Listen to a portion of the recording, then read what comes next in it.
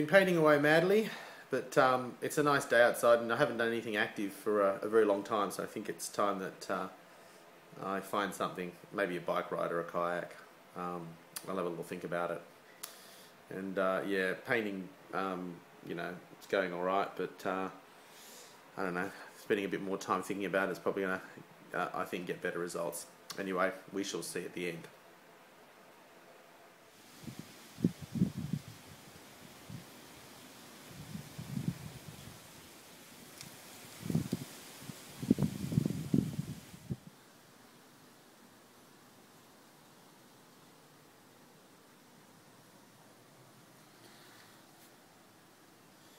We haven't managed to take the kayak out for a while, and it's looking like it's a lovely day, so I might pop it in the car, or on top of the car, and we'll go down to Tempe and maybe go out into Botany Bay, have a look at the third runway. Okay folks, sincerest apologies for the quality of this video. I'm filming it on my iPhone 4 from 1973. But I wasn't planning on filming, but I thought I'd get a bit of a shot in of where I am now, because I'm at Botany Bay and it's nice and it's dead flat, and I'm up next to the runway, which I've always wanted to do. And hopefully, I haven't checked the weather, but it doesn't look like it's going to change, so I'm hoping it doesn't, because I'll be in trouble if it does. But yeah, just enjoying a day out on the water, which is a long time coming. Haven't been out in the boat for ages. But yeah, just thought I'd show you a few of the things, a few of the sights along the way. Left from the Cooks River Boat Club, and I've got other videos on this site, so if you want to check that out, click on the link wherever I put it on the page, and you can go to my kayaking video playlist. But yeah, like I said, this ain't 4K video, it's 720p, not 1080, so it'll probably get about 3.5 views. But yeah, and behind me here I have a very large aircraft taking off. It's one of the double-decker thingy-me-jigs. See how much I know about aviation. And it's going to take about 3.5 kilometres to take off, I would say. Anyway, I shall show you a few more of the sights along the way, and I'll pop this up on YouTube. Bye. Okay, up ahead we have a buoy. Warning, prohibited waters within buoyed area. Penalties apply. So this is obviously to keep you away from the runway, which you can see in the background. Anyway, I'm going to keep paddling up this way to the end and see what's around the corner. Bye. To want to continue on, I'd probably have to actually go around, because this is the other runway, the third runway. So I'd have to go around the other side of that runway, and I certainly would run out of time, but as you can see, there's a nice big ship there in the background, and kind of making me homesick. I used to be a ship's radio officer, and never got to work on a container ship, but I worked on some bulk carriers and some oil tankers and dive support vessels and lots of offshore drilling stuff. And yeah, sense of nostalgia when I go anywhere near a large ship like that, but has been a long time since I've been away offshore. Teaching high school art now, which is a little bit different and enjoyable at any rate. Anyway, sorry, like I said about the quality of the video, it's not the usual 1080p, but I thought, hey, I'm out in the water, it'd be nice to get some shots, and I'm going to have to head home soon, because yeah, it's definitely getting dark very shortly. But an absolutely lovely day. It started pretty crappy, it was raining, but it's supposed to rain all day, but I think they got it wrong this time, thankfully. A bit of a history lesson. After Captain Cook, or when Captain Cook got to Australia the first time, he came into Botany Bay here, and then later on Sydney Harbour, I think, because there was more water available. But that's where he would have come in. Certainly white Australia or European settlement started at one of those heads there. And as I say, this a mark of modern technology, the cargo terminal in the background and an aircraft taking off from the runway, third runway, at Sydney International Airport. And as you can see, I am pretty much in the middle of absolutely nowhere, so should the weather turn on me, it's not going to be good, but I don't think there's much chance of that. I'm looking at the sky, it doesn't look too bad. So I'm going to start the long paddle home to Cooks River and Tempe, and load the boat up and get home. But so happy I managed to get out on the water. It's been a long time, and I'm looking around here, and I reckon an overnight camp over here at Kurnell is certainly on the cards. If we had weather like this, I could paddle across, but I have to make sure I've got a couple of good consecutive days, because the trip back could be a nightmare should the weather turn.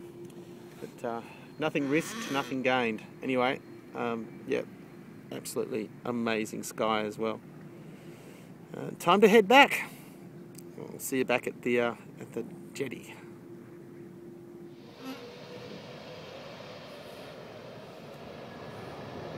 I just missed the flying kangaroo as it's launching off. Would have loved to have got the camera on quicker than that, but too slow as usual.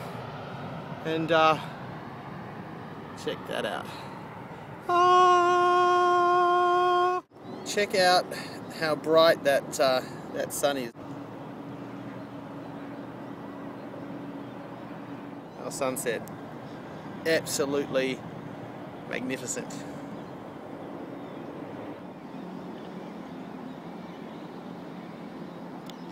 The sun is about to set, and I am back on the Cooks River, just beside the M5. Actually, you can see a little warning signal lights there and whatnot. A little message there: report all traffic incidents.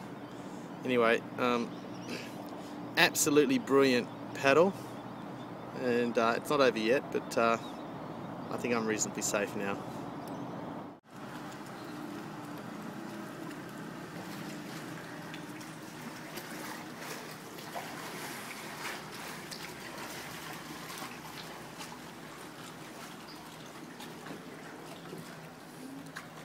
I am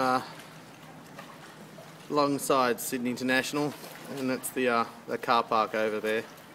In the distance, we have the bridge that runs up to where the car park is.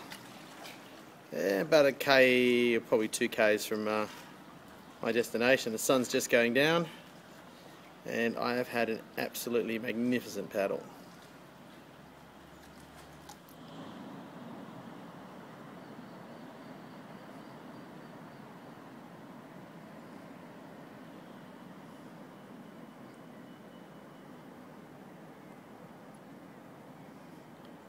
That's our second bridge, and this is Cogra Golf Course. Now, as anyone that lives in Sydney knows, the Cooks River is pretty much an open sewer, or it used to be. I have seen a lot of garbage floating around. This is one of the cleaner sections, and it can be really beautiful in the right light and the right conditions. A very pleasant place to paddle. Anyway, like I was saying, I'm probably going to try and come out on a day like today, on a weekend, and paddle across to Kurnell, and maybe pull it up on a beach and sleep on the beach, but that might need to wait till warmer months. Anyway, we're nearly home, better keep paddling, and I'll probably do a final shot at the Cooks River Boat Club.